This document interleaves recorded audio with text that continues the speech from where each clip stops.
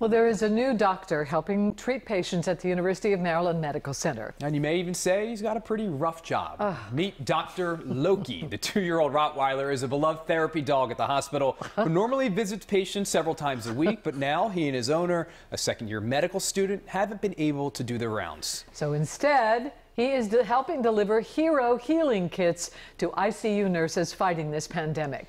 They have made more than 1,400 kits filled with things such as hand lotion, snack bars, and tea. And here's how you can help. They are looking for donations. You can buy from their Amazon wish list. We have that link posted now at our website, WJZ.com.